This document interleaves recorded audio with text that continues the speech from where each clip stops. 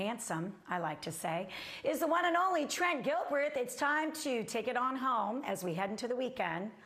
I'm doing lots of hand motions, Trent.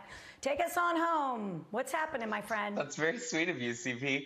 Okay, so we love an HGTV show. I feel like in this past year, everyone's on Zillow looking at homes that are way out of their price range.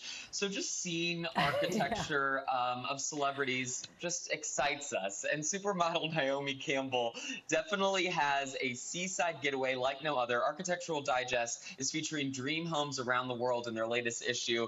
And this supermodel is in Malindi, Kenya, with this airy villa that is just incredible. She takes us on a tour of the bedrooms, the living room, the infinity pool, and it is just something to behold. So as statuesque as she is, I feel like this home just mirrors her. Let's take a look at a little bit of that tour with snapshots.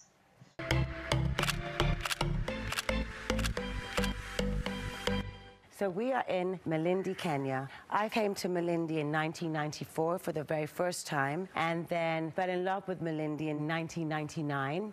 Everything is under a makuti roof, so everything is open. So we will call this area the living room. Trent, I was so close to having that home back in my supermodel days, but I had to retire early. Here I am today. You were this close. She outbid you.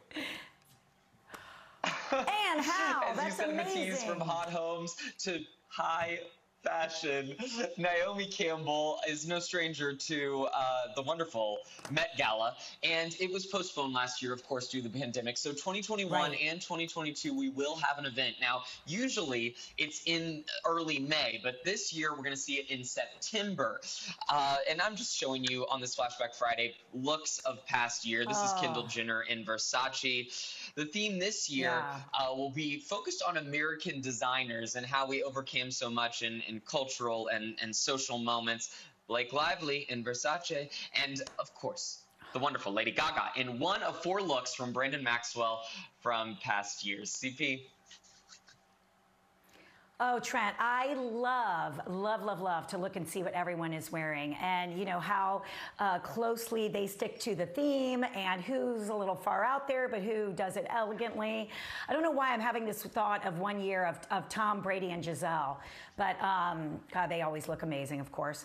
But yes, just incredible. I love when they kind of have these dynamic couples that really come together, and you're right, some of them follow the theme so well. One more thing that you can find on our Facebook page is National Siblings Day.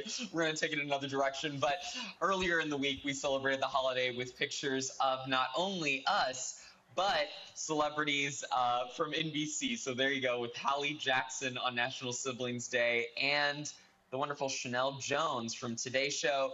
We also have Chrissy Metz from This Is Us. Christine, I have one note on This Is Us breaking now. It will be a shortened season, so it's going to go from 18 to 16 episodes. So be on the lookout. It's going to be on a new night, and in May, you're going to see that tearjerker, that Kleenex grabbing drama on NBC. So be on the lookout for that. It's going to be a little shorter, but we'll look forward to next season as well. Trent, I have to tell you, and don't be mad at me, Kara made her confession earlier. I'm making mine. I have not started that series. I'm dying to. I've interviewed stars from the show, but I have yet to. Please don't be mad. I will start watching. I promise. I promise. We will start. I'm right there with you. The 3 of us need to binge together. We're all This Is Us virgins. Okay. Oh my God, you too. I had no idea. You're a sneaky little thing. Okay, great, Trent. And guys, thank you so much for tuning in. Have a terrific weekend. I will see you right back here on Monday. Thank you so much. Mwah.